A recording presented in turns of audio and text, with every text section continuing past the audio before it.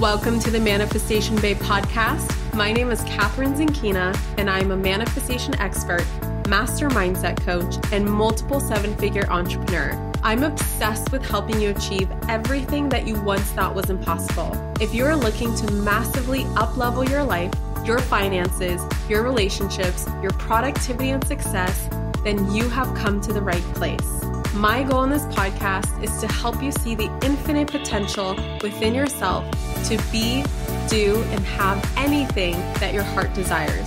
Think of this podcast as your weekly dose of mindset development to help you maximize who you are and where you're going.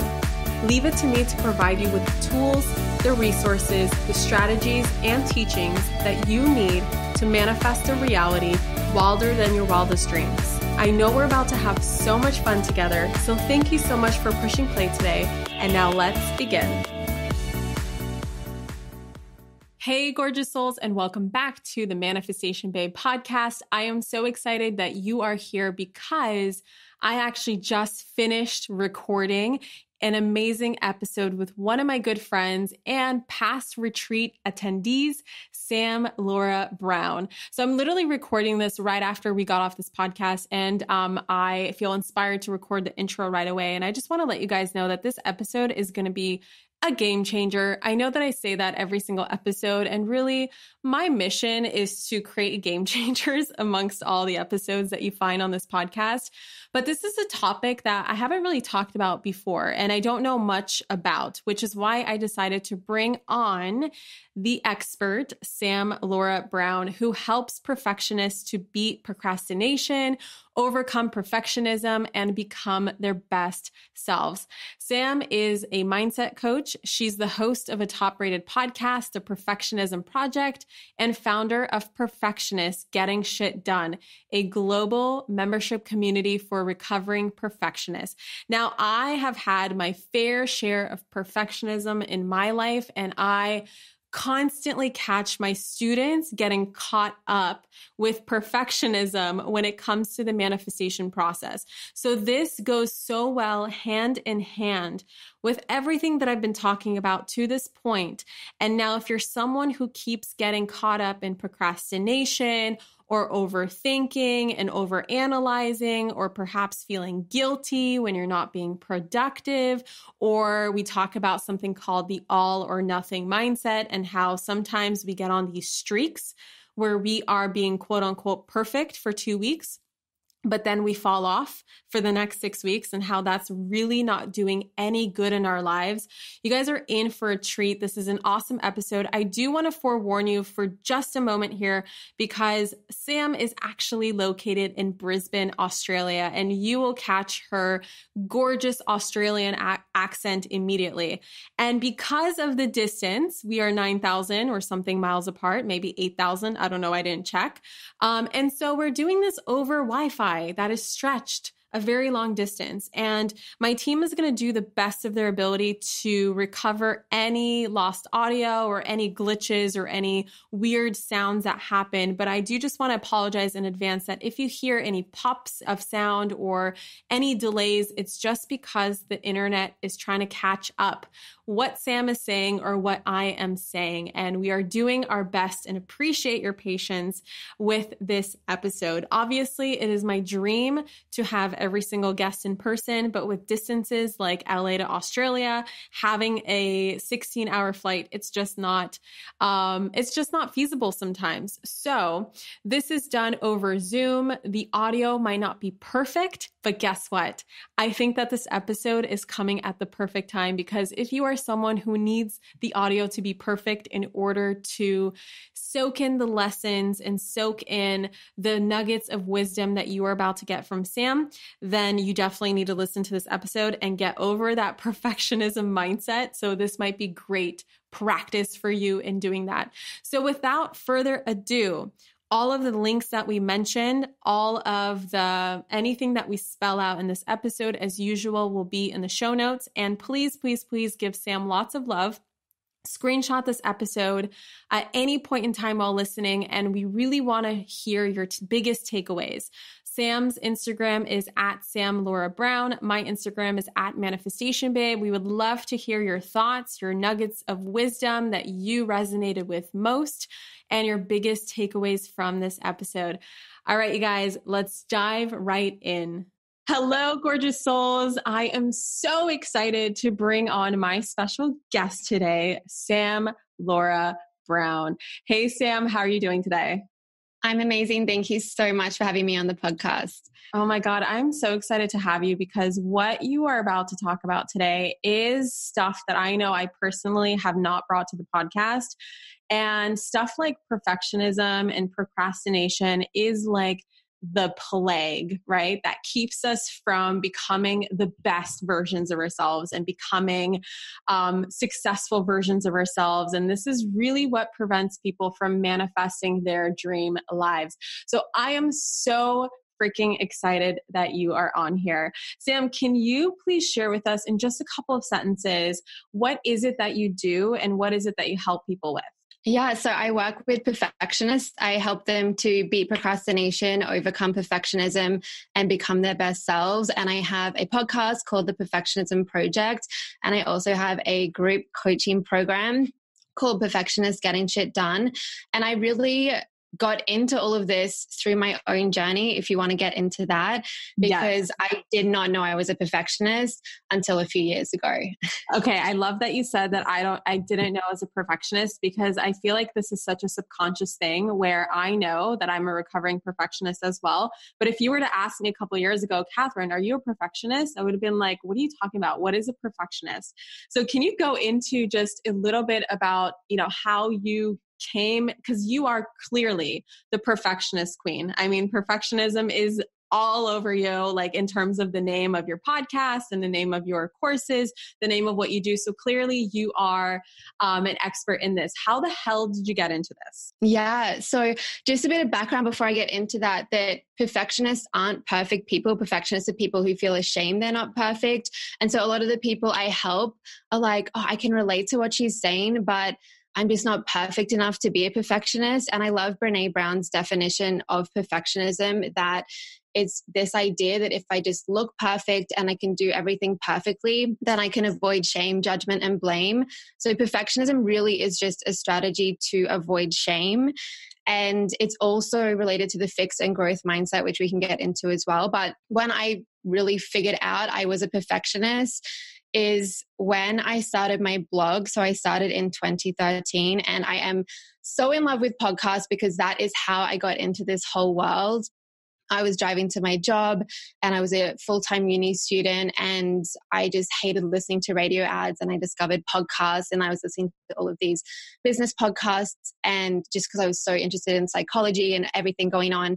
And then I started finding these podcasts and they were talking about blogging. So I decided eventually after 6 months, because I was so scared, I decided I'm going to start a blog. I started one about how to make the most of your 20s. It was called Smart 20s. And it was really because there are people who are talking about their perfect life and people who are talking about they're broke and complaining, but there was no one having that honest struggle of like, holy shit, I'm trying my best and I have no idea what I'm doing. So I started that blog, but that was when the perfectionism really started to come up for me. So I hid my blog from my loved ones, from my family, from my friends. I was so embarrassed about it. I thought, who the hell am I to be sharing any of this with anyone? And I didn't even at that point have an opinion that I was sharing. I was literally just writing a few sentences and linking to someone else, like linking to a blog post or to a YouTube video. And I was still so embarrassed about it. And I was also publishing blog posts, and then I would edit them after they were already published. It was just such a struggle. And I thought for the first couple of years of that it was just a motivation problem, that I just needed to figure out how to stay motivated, to be consistent. And it wasn't until I really started to figure out from Brene Brown and Carol Dweck and other people like that about perfectionism and what it really is, because a lot of us just know perfectionism as being that thing we say when we're in a job interview and they say, what's your weakness? And it's this tongue-in-cheek answer of, oh yeah, I'm a perfectionist. And I just didn't think I was perfect enough to be a perfectionist. And as well, and this is something we can get into, is that perfectionism works when you're in the school system. And it really helps us to succeed in a lot of ways because there is a last minute and perfectionists leave things until the last minute. So that last minute does come when you're in school. But when you leave school or when you leave like having a boss and there's no last minute, that's when it really comes up, when we're putting ourselves out there and when there's no one to say, okay, this is due right now. So that's a bit of an overview of how I really came to realize that I was a perfectionist, but there's so many different things we could talk about within that. But that's really, the overview. Oh my God. You just sparked so many things because, first of all, what did you say? Perfectionism is avoiding the shame of not being perfect. Is that what you said? It's not really about avoiding the shame of not being perfect. So perfectionists are ashamed they're not perfect, but it's really just about avoiding shame. And shame is, of course, a human emotion that everyone experiences, but it's really this strategy to avoid feeling ashamed. And it's because in our childhood, we had an experience where we felt incredibly ashamed and we decided, I never want to feel that way again. And so the answer to that, like everyone reacts to shame in different ways and has a different strategy. But perfectionists, it's really about perfecting everything and pleasing. So perfectionists procrastinate, they overthink, they people please because they don't want to have that shameful feeling. The tragedy of it is that perfectionists feel ashamed most of the time. They shame themselves, they beat themselves up horribly. So it's not an effective strategy to avoid shame, but that's really what perfectionism is all about. Wow. Okay. So the way that you're describing it to me is almost like someone putting on this cloak around them to hide who they truly are authentically. And obviously we as human beings, we're imperfect creatures. If we were to be perfect, we would not be human beings. But guess what, ladies and gentlemen, we are human beings. We are here to experience life. And if we were perfect, there would be nothing to learn. We wouldn't grow. We wouldn't evolve. Like there would be no such thing as creation, really, because creation is all about creating the life that you want, and life isn't perfect, right? And so if you are to constantly get stuck in perfectionism, then you would essentially stop yourself from being a creator. And something, Sam, that you mentioned that just blew my mind, I wanted to just bring it up again, was you were talking about how we are essentially trained to be perfectionists in school. And what I thought about was, we get grades for what we do in school. And I remember growing up, being this little girl who would constantly be afraid of what her mom would think of her, whatever grade she would get that would not be an A. And so if I got a B or I got a C, or God forbid I got a D, thank God I never got an F, because that would I would be grounded for the rest of my life. But I remember just like constantly trying to figure out, how do I get my homework to be perfect? How do I get the perfect test grade? How do I answer this question perfectly? And it just became an obsession that I didn't realize I had until you just mentioned it, that did in fact get carried on into my life, and especially my business in the very beginning. And as you were talking about how you were so embarrassed and ashamed of your blog, and you just felt like you needed it to be perfect in order it to get published and stuff like that, like I could not relate to that more. Sam, how does perfectionism relate to procrastination? Because I asked my audience what questions they have for you, and I kid you not, absolutely everybody has been asking, how do we stop procrastinating? Like we have our dreams and goals, we know what we want, but for some reason, is it that we are procrastinating? Are we lacking motivation? Is there something wrong with us? Like what is really getting in the way of us knowing what we need to be doing, but for some reason not doing it? Yeah, I think that's obviously it's a question I get all the time as well. And I want to say, first of all, it's not a motivation problem. We think it is, that if we can just, buy that cute workout outfit or the perfect planner, that we will be able to stay motivated and be consistent. But it goes so much deeper than that. And I was only really able to make progress with procrastination and all of that when I recognized that it was not an issue of motivation. It was that I was trying to withhold effort so that when I failed, I could blame the fact that I didn't try my hardest, instead of having to feel so vulnerable because I tried my hardest and my hardest wasn't good enough. So when we have that perfectionist mindset, we're believing that we're not good enough, because shame is that fear of disconnection and that feeling that we're not worthy or that we don't belong. And so, of course, we don't want to have any other evidence. We don't want to create any evidence that will prove that, because we already believe it. So to have it proven is extremely painful. So we procrastinate really as a way to just to have something to blame, to let ourselves off the hook. An example of this is in school. So at uni, I would always leave things until the last minute. I thought I was so good at doing last minute work. By the way, a lot of perfectionists have that story that they just need that pressure to do their best work. And I had a lot of evidence for that as well. When I had tried to do it beforehand, I didn't get as good results as when I did it at the last minute. But when I procrastinated and left it to the last minute, it meant that if I didn't do well, I could say, oh, well, but I didn't try my hardest. So it wasn't as painful. And when I did well, and this is how it really reinforces itself, is that I went, well, imagine how well I would have done if I tried my hardest. So either way, it makes us feel smarter, because if we fail at it, we protect that identity we have. We protect our intelligence because we can blame the procrastination. And when we succeed, it kind of amplifies it, because we can say, well, imagine how well I would have done. And a lot of perfectionists, a part of the reason it's created, like we have this mindset reinforced, is because we are praised by very well-meaning people for our intelligence. And from what I know of your story, this was the case with you as well. But definitely for me, I was praised growing up for being smart and for being intelligent. And so that meant I didn't want to do anything that would mean I wouldn't continue to get that approval from others. Like that was how I got praise and love. Like in my mind, that was what I made it mean, that if I'm not smart, and if people realize I'm not actually as smart as they think, they won't continue to love me. Of course, that's at a subconscious level. I wasn't consciously thinking that. What that does, it doesn't make us try our hardest to be smart.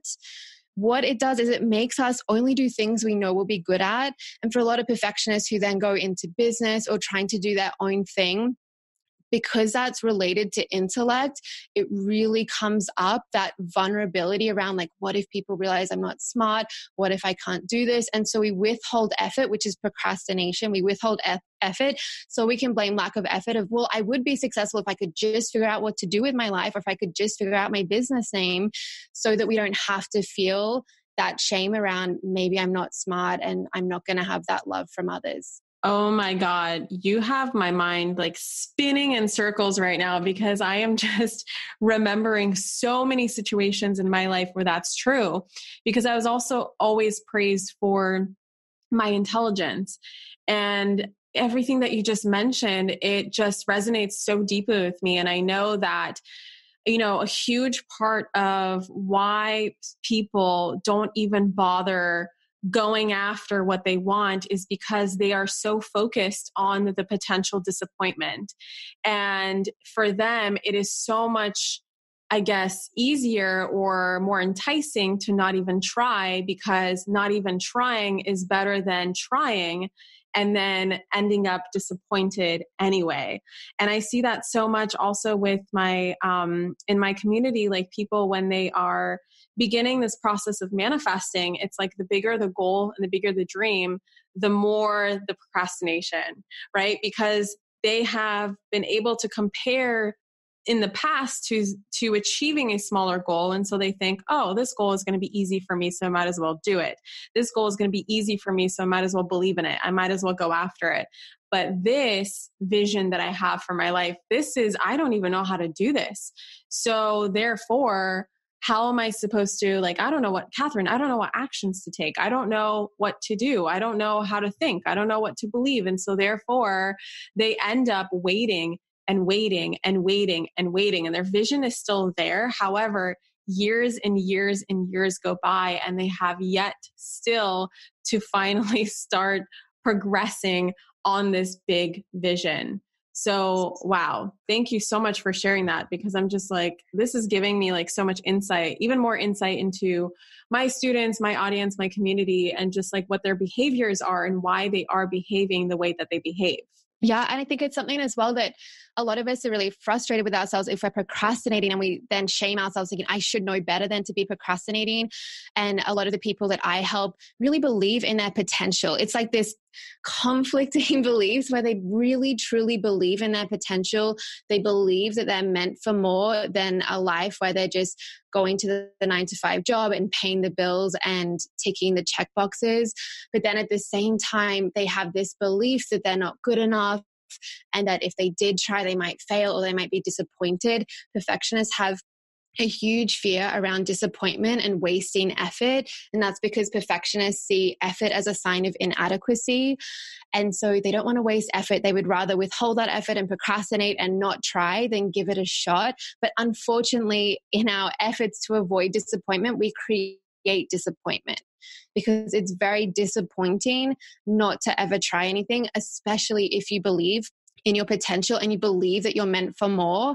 But we think, oh no, it's better to just not try because then I won't have to experience that pain of failure.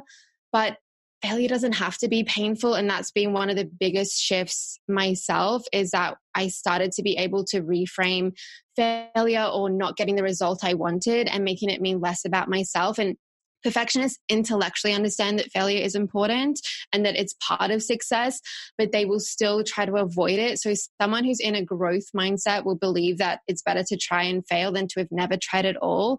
Someone in a fixed mindset, which is the perfectionist mindset, intellectually understands that, but they operate on the basis that it's better to not try than it is to fail.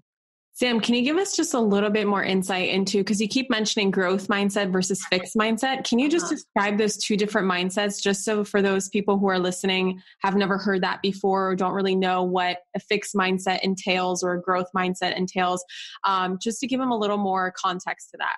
Of course. And I mention this part of it so often because when people have conversations about perfectionism, they don't really talk about the solution. They say, okay, just stop caring what people think, just do it, just stop trying to be perfect. But we intellectually get it. And I was so frustrated for so long because I was like, yeah, I get that I'm not meant to be perfect. I also understand that nobody is perfect. I understand how limiting it is, but what am I meant to do?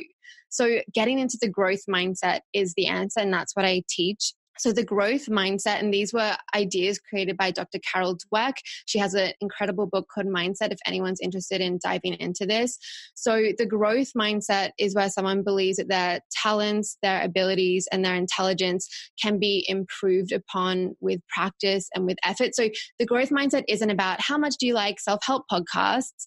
Because when I first heard about this mindset, I was like, of course I have a growth mindset. Like, I love reading. I'm obsessed with personal development.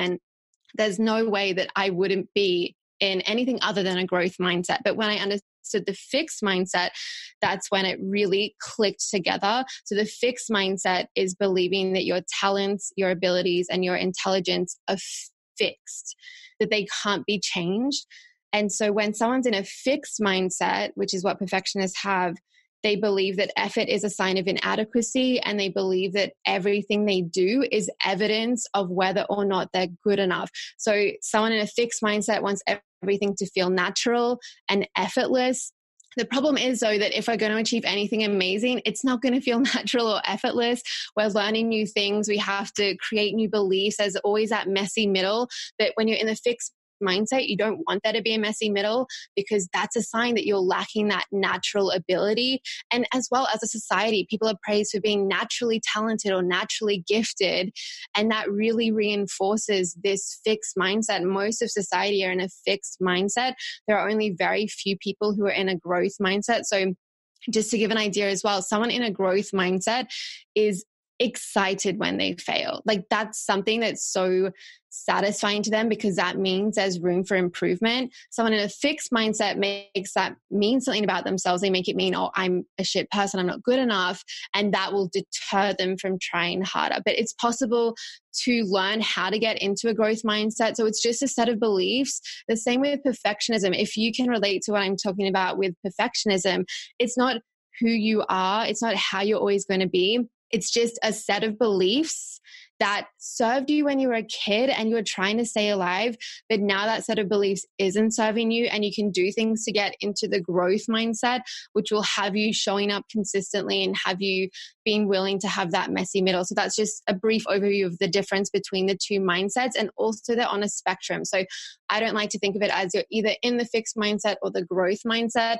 There's a spectrum between the two, and often people are somewhere in between. And you also have a different place on that spectrum for every area of your life. So for example, with the people that I work with, they are very much in a fixed mindset when it comes to anything intellectual. So business, academia, anything that's related to being smart is where they're most in the fixed mindset. But they might be in health and fitness, for example, in a growth mindset, or they might be in relationships in a growth mindset, or they might have a hobby where they're in a growth mindset, where they're willing to fail and keep trying, and they don't make that mean anything personal about them. So part of it is learning, like recognizing that you're already in that great mindset in one area of your life, and you can borrow from that and start applying it to the areas where you're more in that fixed mindset. I love that. So basically what you're saying is that there's always room for improvement. And that's part of the game of life here, you guys, is like, there's going to be room for improvement. But if you come from a fixed mindset, as Sam is talking about, like, you're going to think that you are just the way that you are, and that's your identity, and there's nothing you can do to change it. And someone who's in a growth mindset, they're going to seek out whatever it is that they need, whatever resources, tools, mentors, in order for them to increase their skills, increase their abilities, increase their intelligence, whatever it is that they need in order for them to become the best version of themselves. So thank you so much for that distinction. Sam, how does a perfectionist start feeling more adequate? Like you talk about, perfectionism is all about that avoidance of feeling inadequate. So when you have a client who comes to you, or a student who comes to you, and they are a perfectionist who is ready to let go of that set of beliefs, who's ready to let go of that identity, like, what are those first steps like? Like, how do we go from being paralyzed by perfectionism to finally letting go of that and going away from procrastination and finally taking action on the things that are most important to us in our lives? Yeah. So if I may share my story of how I really started to do that work for myself. But Please. Also I wanted to mention as well that a lot of people in this space and on this topic talk about, believing I am enough and things like that. And I personally haven't found that to be effective.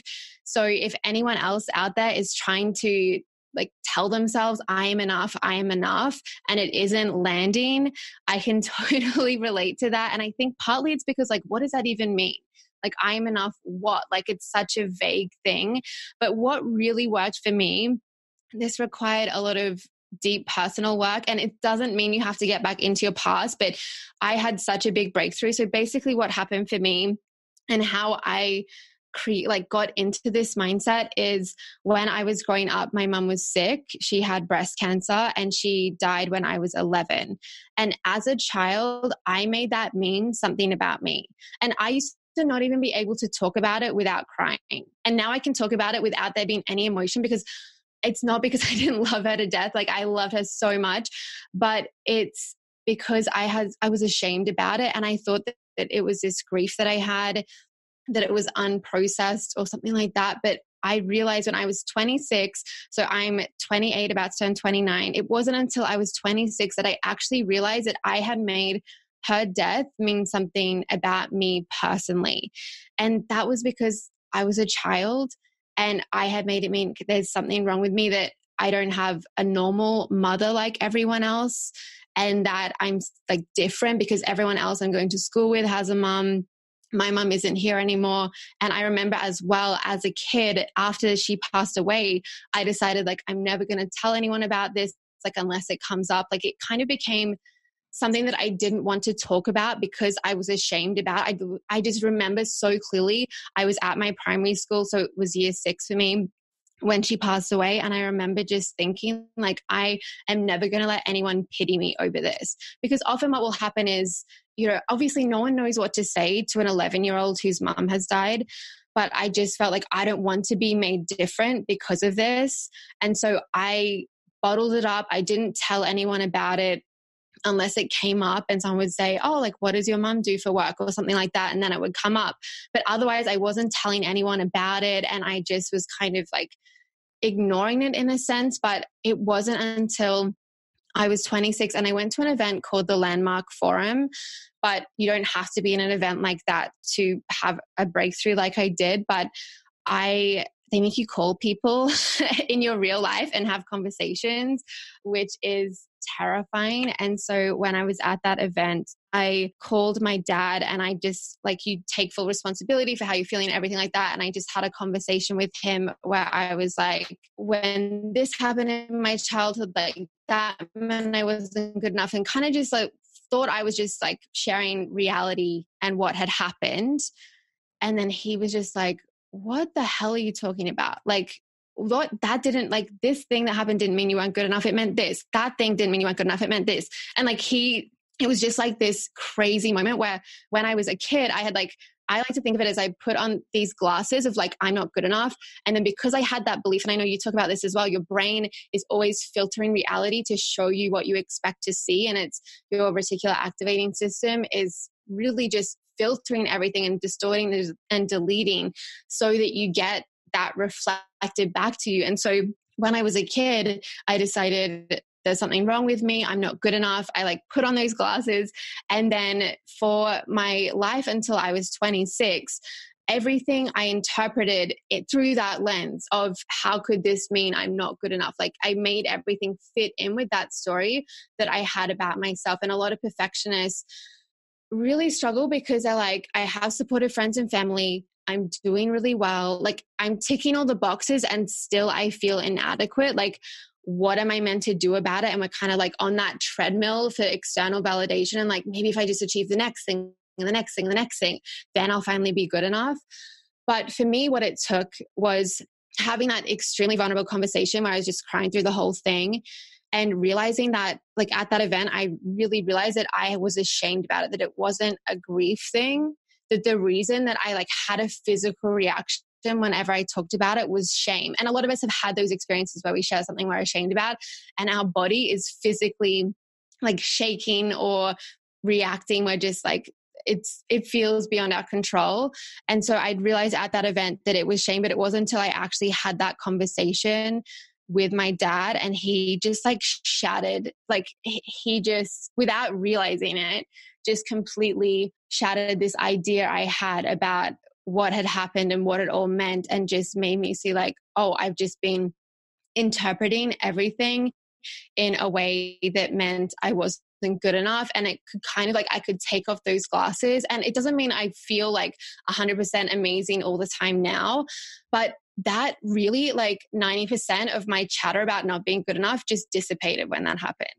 So I know that's not like a very actionable answer perhaps, but for me, that was what it really took to actually have that moment and be willing to do the personal development work, to really have a look at the story that I was telling myself about my childhood and what happened and the way that the world was, and to then have that perspective and for it to be completely reframed. And it took me being willing to be vulnerable and to share what I thought was happening to have that reframe be available. And it's the reason I'm a coach and I love coaching. It's because that's what we do as coaches. We help people see the alternatives and everything like that. But that was what it took for me to actually start feeling like I was good enough. So I don't want to be here and saying, you know, just stop believing you're good enough and tell yourself that I am enough, because I don't think that that is the answer. But it doesn't mean it has to be like this childhood thing that you go back into the past. Perfectionism is created by your present day thoughts. It does not come from the past. Like, our thoughts create our feelings create our actions, and our actions create our results, our present day thoughts. So it doesn't mean you have to go in and do any like childhood work. Like, it's different. It's not therapy that's needed, but it can be helpful to see, when did you decide that you weren't good enough, that there was something wrong with you? And for some people, this will be something that others would deem to be traumatic. For other people, it'll be a very like innocuous everyday event. It might be like a teacher had said something or a kid just laughed at them. Like it could be something that to anyone else looking in, they'd be like, that's not a big deal. But in that moment, you made a decision. You felt ashamed and you're like, I never want to feel this way again.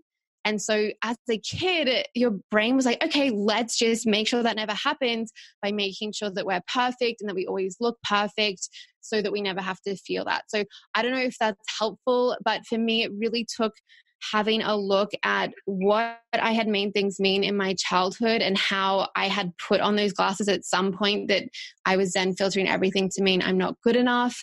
But for anyone, again, I don't really want to say you have to go in and do all this deep childhood work, but it can be helpful if you can identify, like, when did I decide that there was something wrong with me? And if it doesn't have to be something that seems traumatic to others. Sam, I'm all about the deep, deep childhood work. Yeah. I've done so much of it and I really do encourage people to do it. But again, not everyone is ready for it, right? So I totally see what you mean. And thank you so much for sharing such a vulnerable story with us, because as you were sharing your story, you mentioned how it's about like you making a decision at some point. And it's so true. It doesn't have to be something traumatic. Like it doesn't have to be something, first of all, it doesn't have to be something that others consider traumatic, because trauma can come in a wide spread of ranges. Like for you, it could be something that a teacher said. And if you were to tell your friend that happened to you, they could be like, really, Catherine, like you've depended your whole life around this one thing that happened.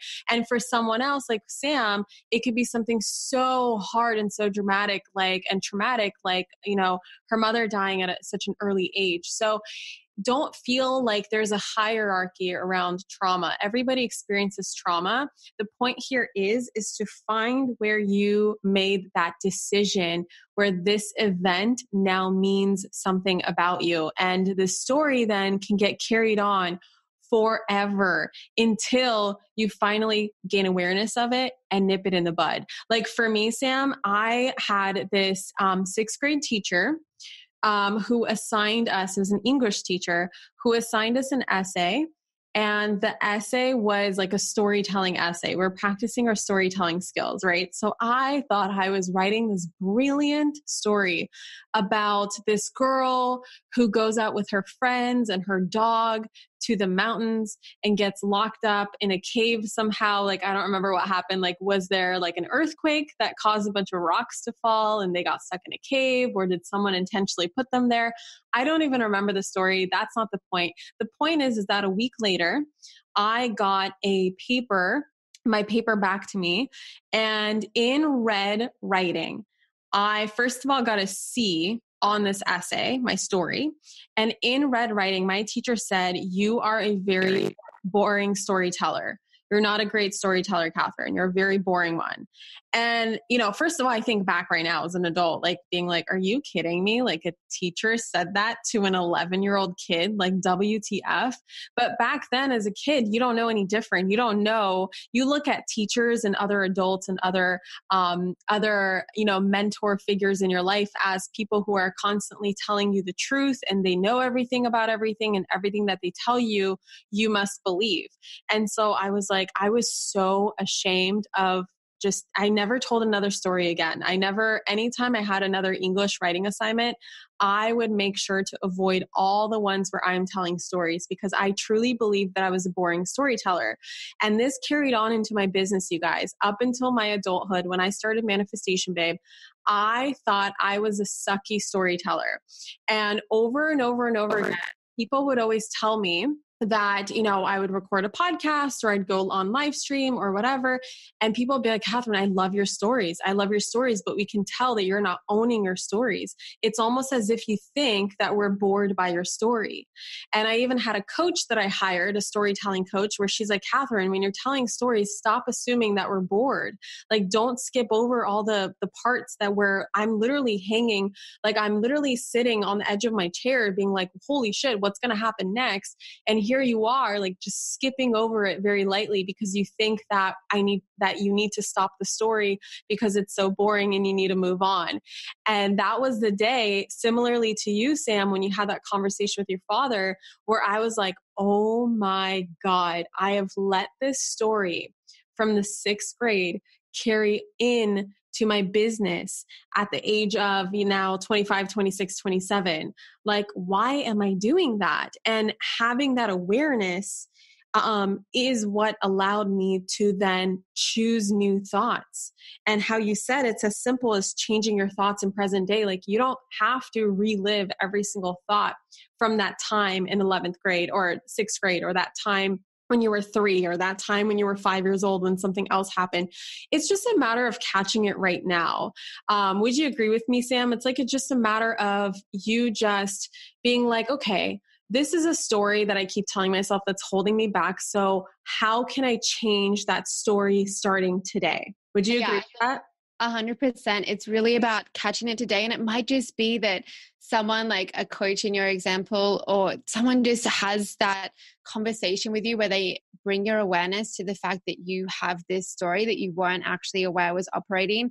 And just to clarify, I believe in the childhood work. I think it's so powerful. But the reason I said, don't feel like you have to go way, way into it is because when people have that perfectionist mindset, they want to find the perfect root cause. Oh my God, yes. A lot of people I work with, they're like, oh no, I just have to get to the root. I have to get to the root. I have to get to the root. And often it's nothing that's buried really deep. And when we have this idea that things are buried really deep, it makes it so hard to access them. But if we're actually, it's probably plain as day, and someone else could look at us and be like, wow, they must have this story about this.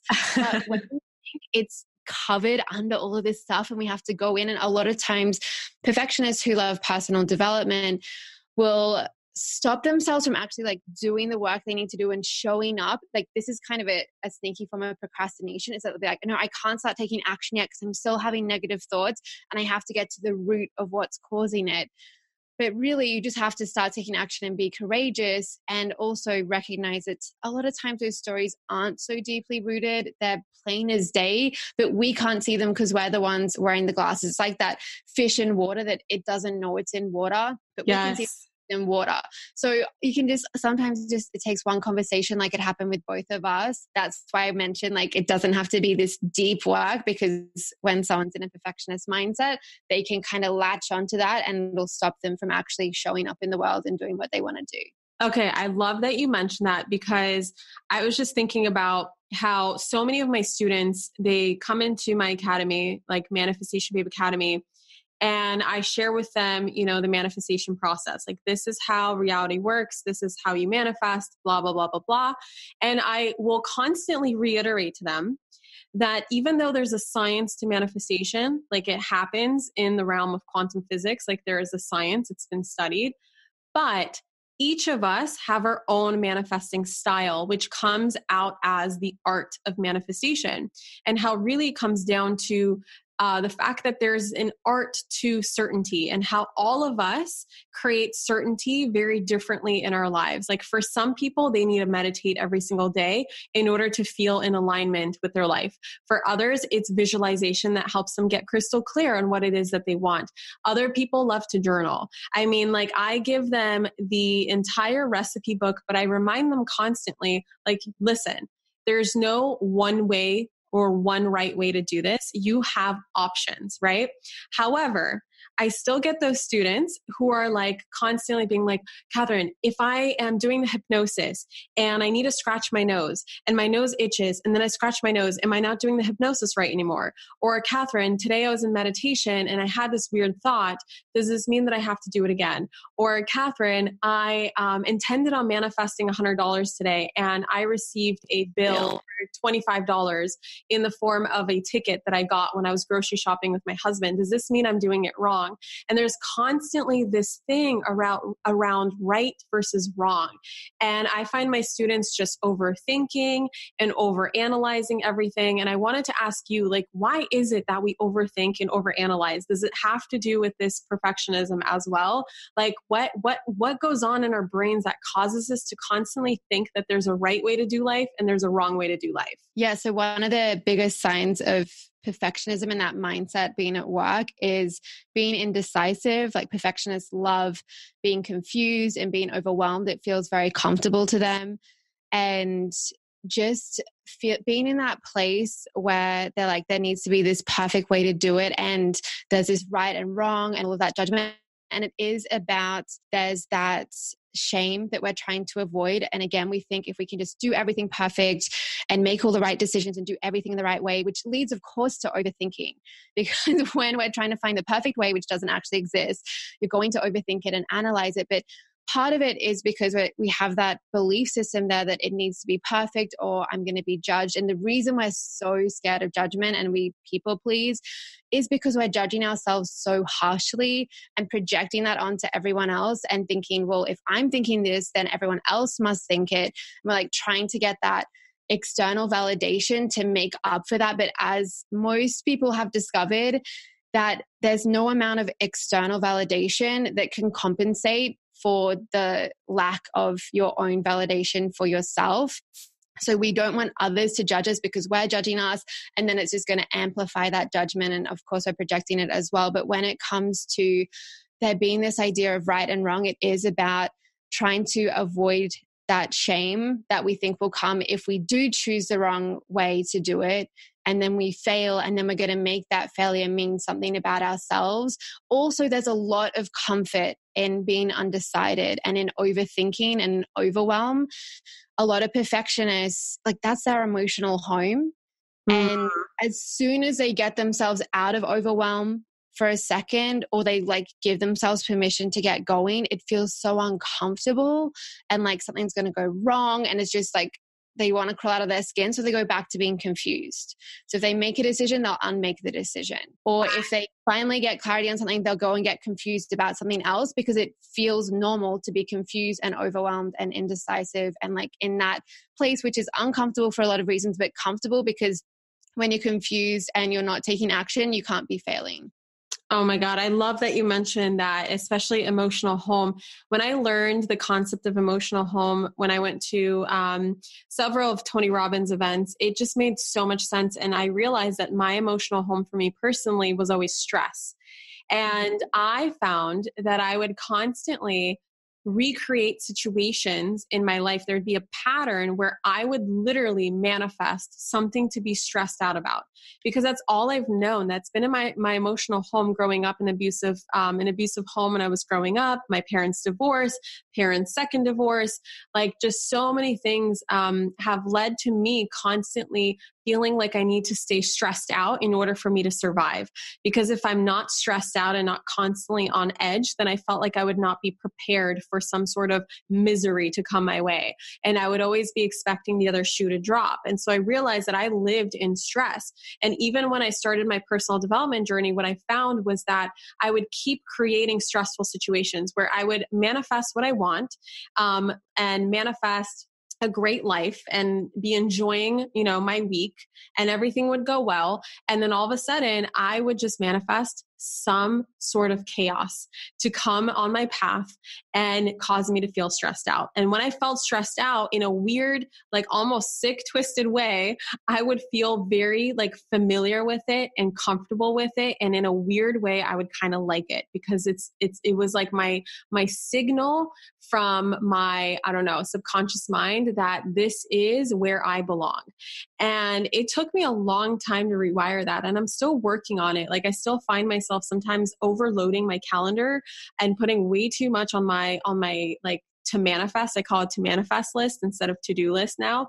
But like, and that was part of the switch for me there, was to stop calling it a to-do list, stop putting a bunch of shit on your to-do list, and start calling it to manifest list, because you will figure out a way to create a situation and a place and a time for you to get everything done. But I would still find myself like getting into this zone of familiarity. And guys, if your subconscious mind is not rewired for what it is that you do want to experience in life, you will very easily keep going back to what is familiar. This is the reason why it's so hard to change, is not because the steps to change are hard. They're actually very easy. You guys all know what to do. If you want to achieve certain goals, you guys all know that if you want to, for instance, lose weight, then you guys know what to do. There's so many freaking books out there, so many resources. If you want to get in shape, you know who to hire, you know who to talk to, you know what to do. Yet, if we are not rewiring ourselves to be that identity of being a fit person and acting like a fit person from the identity of being a fit person, then we are going to try to behave like a fit person. But then our subconscious mind is like, no, this feels unfamiliar. What feels familiar is for you to sit on your couch and eat French fries and watch TV and not move your body. And so this is something that's so common that happens to us. And so I love that you're talking about this, Sam, because I know that so many people struggle with this. And especially what I wanted to talk about with you was the concept of an all or nothing mindset. And I know that I have been this hardcore, where if I were to do something, it would have to be all. Like if I were to make a change in my life, it would have to be like every single aspect of that area of life. Like I couldn't just, for instance, like if it was around my nutrition, I couldn't just stop eating sugar. It had to be everything. I had to change everything.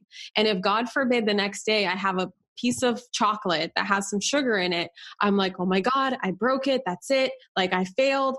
And it's nothing, right? It's either all or nothing. Where does this come from, Sam? Is it also within this realm of perfectionism as well? Yeah. So the all or nothing mindset, many of us are familiar with it. It's you either do something perfectly or not at all.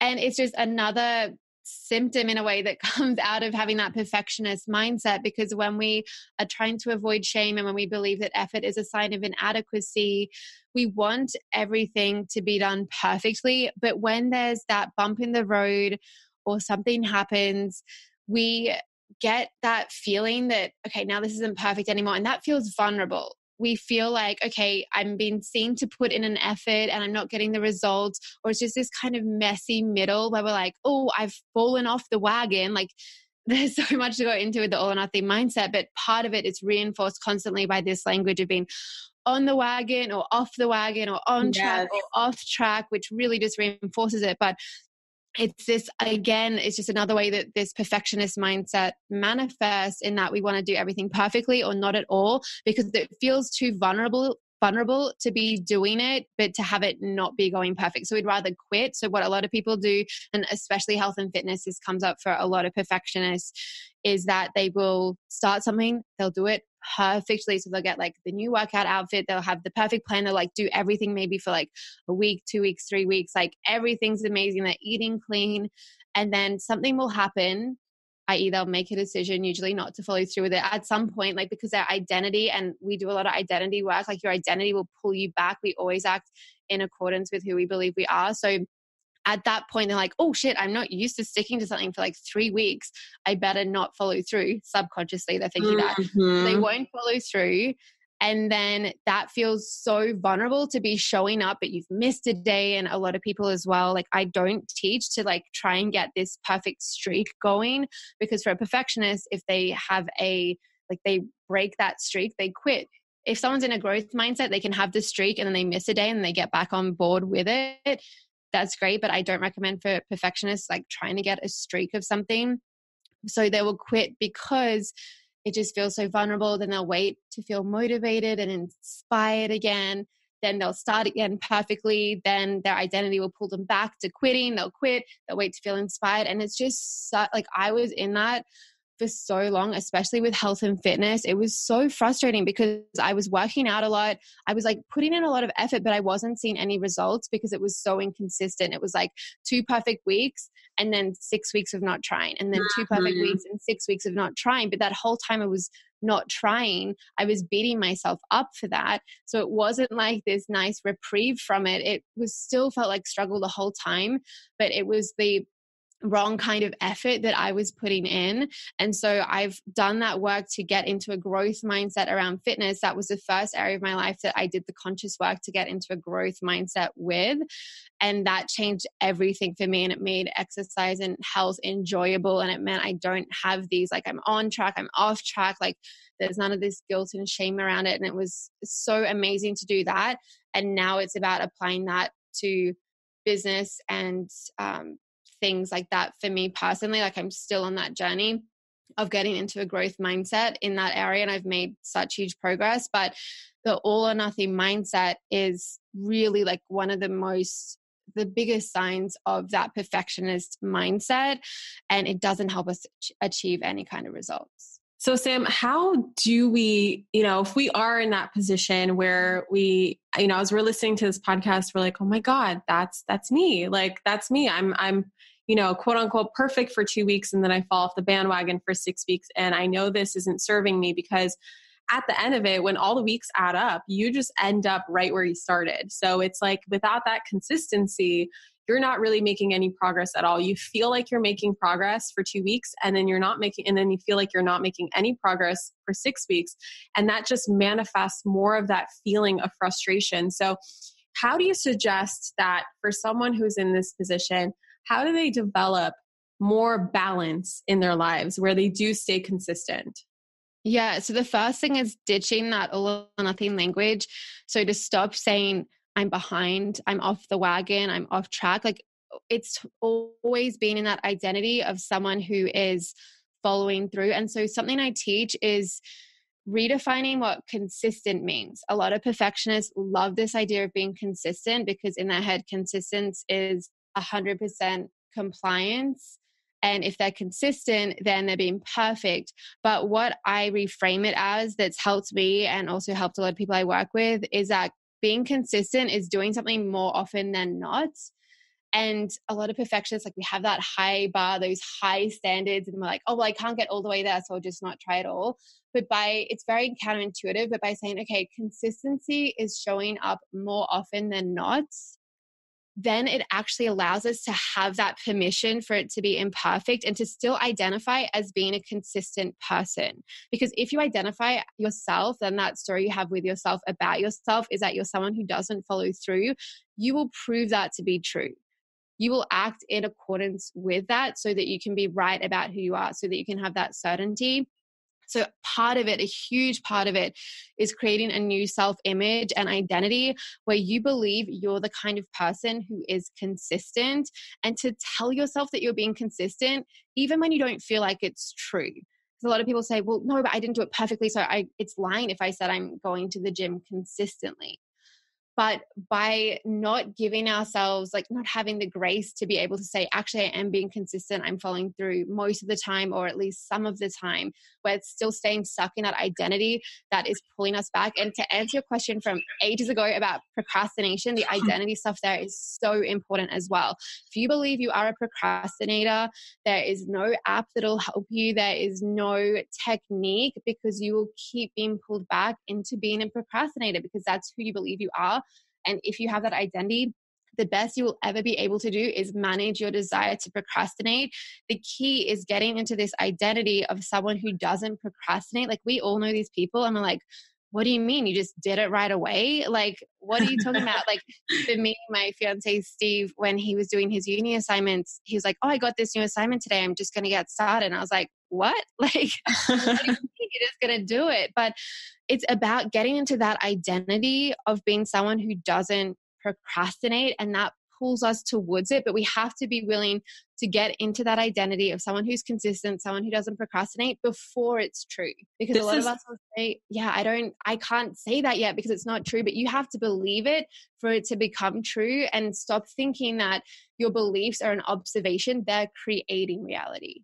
This is such an awesome distinction, and I'm all about this. I cannot wait until my students and future students and everybody to listen to this episode, because this perfectionism, this all or nothing mindset, this thing, all these things that Sam was talking about are the things that hold you back from, first of all, not just living your dream life, but actually feeling freedom in your life every single day. Because if you are constantly obsessing about your perfection and your consistency and everything that Sam was talking about, then that's just like taking up all your headspace. And here at Manifestation Babe, we're all about creating space for your desires to flow in. And if your mind is cluttered with all of this nonsense crap, just like on a loop over and over and over again, then that's going to prevent you from manifesting your dreams. So I hope you guys are like, if you're listening to this, pausing, taking notes, rewinding, starting over, and listening to as much as possible, because there's so many golden nuggets in here and it's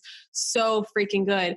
Sam, I just have a few more questions for you. So one of them that got brought up as you were talking, in regards to like, how do we find balance? So for instance, let's talk about like productivity for just a moment, and especially around feeling guilty when we're not being productive. Like for instance, I see a lot of people who want to be productive in their life and want to get everything done, and they have all these amazing things that they want to create, but we all know that we're human beings and we must relax every now and then. Like we have to just chill out and not do anything. Otherwise, a tired soul can't really create as much as a rejuvenated soul can. Like a tired mind is not as creative as a rejuvenated, relaxed mind. And so it's so important that every now and then we do sleep in and we do watch Netflix and we do read a book that has nothing to do with personal development, right? It's so important to take a vacation or take a day off. However, Sam, so many people feel guilty for doing so. So what is your secret to breaking the cycle of guilt when it comes to this, in your opinion? Yeah, and this is something that I experienced firsthand for a very long period of time. And it's because we have our identity wrapped up with our results and our outcomes. And so when we feel like others love us because of how productive we are, and when we're successful, and if I'm not successful and smart, I won't receive love, of course, we're going to feel this like aversion to rest, because we're like, oh, I have to be productive to keep getting approval from others. But then we have that rest that of course we need to have. Eventually our body's like, okay, you've got to have a break. And then we feel guilty, which means we're not actually getting rest, what I like to call clean rest, where you're having rest and actually letting it be restful instead of resting or watching Netflix. And then you're feeling guilty the whole time and beating yourself up. And then it means when you go back to work that you're not able to show up fully. So when it comes to getting out of that rest without guilt, like, and how to do that, what I get my clients to do and our members in Perfectionist getting shit done is something that they don't want to do, which is to actually carve out clear time off that they're not able to do anything productive in. And that way it brings up all of the reasons and all of the feelings that you're trying to avoid when you're just working for work's sake all of the time. Because for me, for example, I was just working on my business all the time. Every hour of the day was an option to be working. And of course, I couldn't physically work all of that time, but every hour was an option. It was like, oh, well, I could be working right now. I could be working right now. And it was when I read The 4-Hour Workweek by Tim Ferriss, and he really talks there about working for work's sake and how a lot of us work because we don't even know what we like doing besides being productive. And we haven't actually got an identity outside of being productive. And that if you want to truly be productive, you have to fill that void. So a lot of us, like, we procrastinate because it's a great time filler. We feel productive when we're doing something. And even though procrastination, like a lot of perfectionists love procrastinating, procrastinating, researching. We do all those things because they feel productive without feeling vulnerable. And so I was really able to get in this place where I'm able to rest without guilt by saying to myself, okay, I have to have, at the time, I think it was 1 full day off of my business every week. And of course, as you know, with business, there's always stuff to be done. And I already felt like I wasn't getting enough done. But it's that counterintuitive thing where if you actually force yourself to have that time off, and for me, it was really like discovering who am I when I'm not working on my business and when I'm not being productive? Like, what do I even like? And when I told a lot of people in my life about this, they're like, but you love your business, you love personal development. Like, yeah, but I love Netflix doesn't mean I should watch it all the time. Like, just because you love something doesn't mean you should do it 24/7. And so I know a lot of us with our businesses, or if we're doing something we love doing, that we justify, oh, but I love it, so I should do it all the time. But it's at the cost of not actually figuring out who we are beyond that. And that can be super dangerous when it comes to business and your whole identity is attached to the business. So for me, I had a day off every week. And that really brought up like those first few months were very uncomfortable because I was like, I'm not allowed to do anything on my business, even if I'm bored out of my mind. And it made me actually discover like, okay, who am I when I'm not doing that? What do I actually enjoy doing? And also it made me so much more productive during the week because I was like, well, I'm having this day off, so I have to get everything done by then. But when every hour of the day was an option, there was never any urgency. There was never any need to get things done. I could be really lazy with my time management and not actually be intentional because it's like, well, there's so much time, I don't have to be mindful. But of course, like when you have less time, you have to be intentional. So at the moment, like constantly I'm working on working less and less and less because it's just such a good filter for deciding what I actually need to do. Perfectionists love busy work. And like Yes. in uni, this was like formatting my notes instead of doing the damn test exam that I needed to do. And in business, as I said, it was like editing blog posts that were already up, and it's like making your website look pretty and all of those things that don't actually move the needle. But when you have only a short amount of time, it's such a good filter to actually decide, okay, what are the needle movers and getting them done. So I know a lot of people like, and when I'm teaching this, everyone has resistance to, no, but I'm already behind. Like I can't work less. But if they're willing to just trust that this works, they actually create time off for themselves where they're able to practice just like, because they've taken it off the table that they could be working or doing something productive. They're like, okay, well, shit, I have to figure out what I like. And then in the time they are working, it really forces them to do the uncomfortable things, which they're more willing to do because there's an end in sight.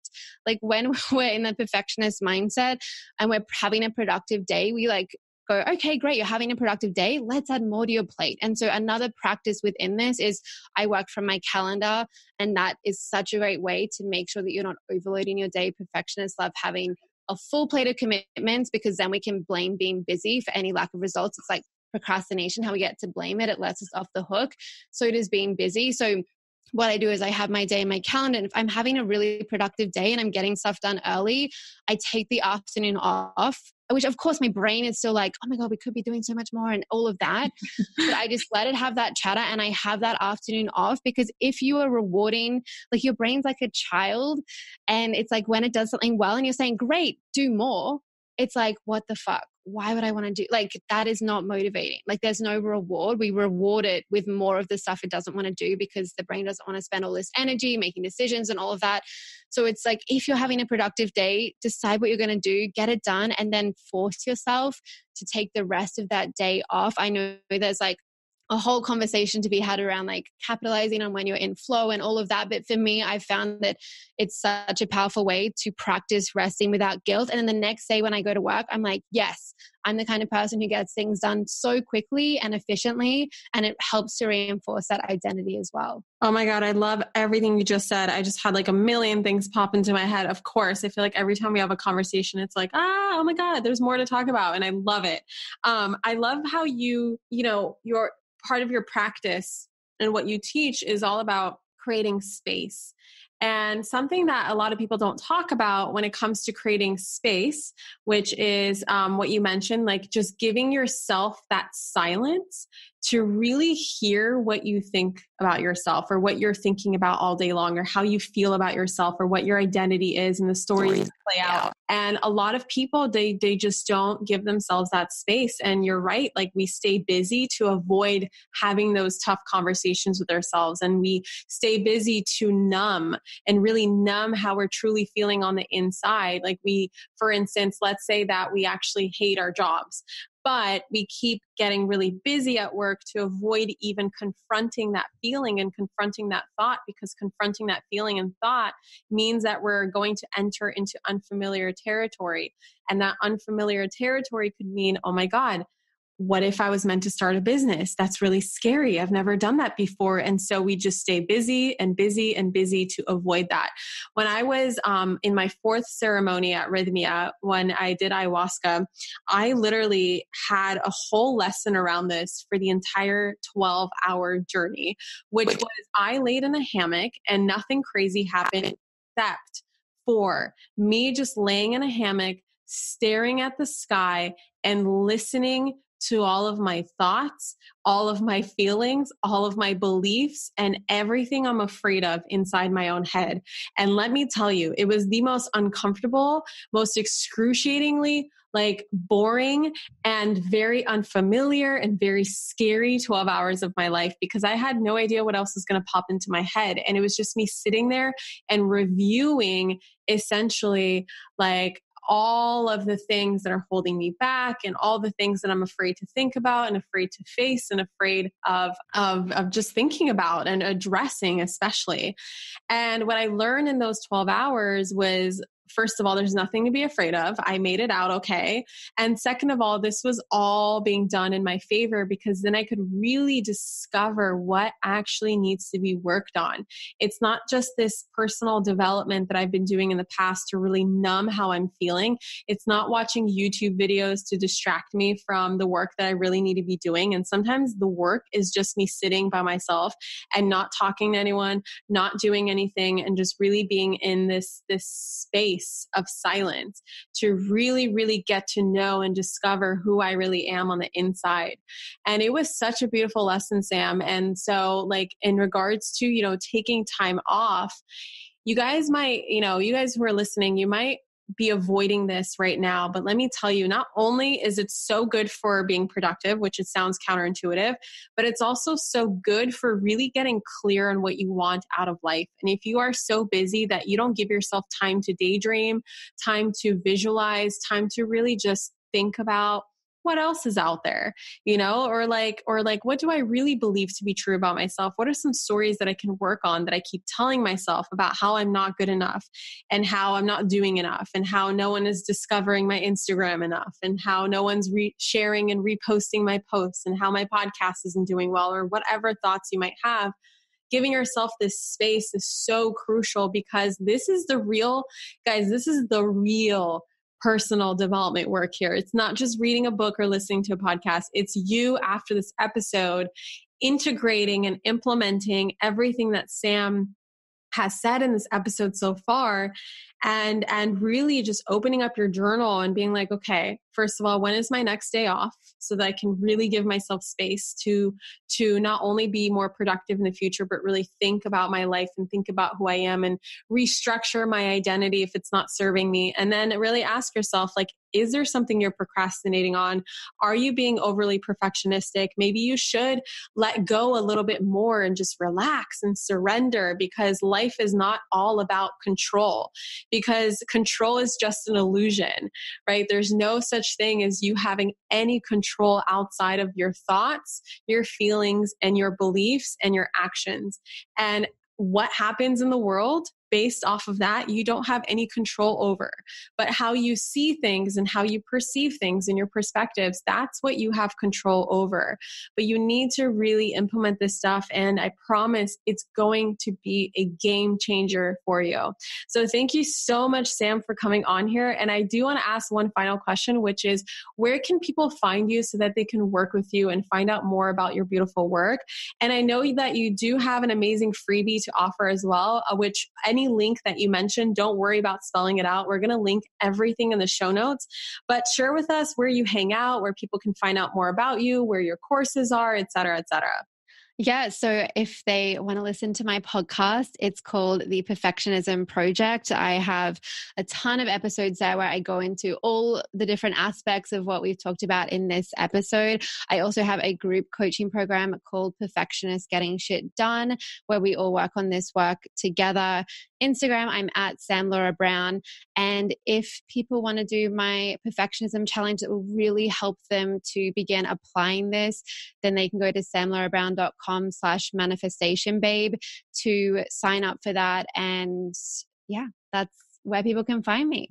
Very, very easy. But if you guys missed that, we will definitely link everything in the show notes. And please tag us. Again, it's at Sam Laura Brown and at Manifestation Babe, and screenshot this episode and let us know what your biggest takeaways are from this episode. I know that I had so many. Like, if you guys were to see my notepad right now, I just scribbled so many ideas, so many new insights, so many new perspectives that I haven't heard before. And we are so curious to hear what you took away from this episode. And please give Sam lots and lots and lots of love for sharing her time with you, sharing her insights, sharing her perspectives, and all of her nuggets of wisdom. Thank you so much, Sam, for coming onto this episode. And I will catch you guys in the next one. Bye. Thank you so much for tuning into today's episode. If you absolutely loved what you heard today, be sure to share it with me by leaving a review on iTunes so that I can keep the good stuff coming your way. If you aren't already following me on social media, come soak up the extra inspiration on Instagram by following at Manifestation Babe or visiting my website at manifestationbabe.com. I love and adore you so much and can't wait to connect with you in the next episode. In the meantime, go out there and manifest some magic.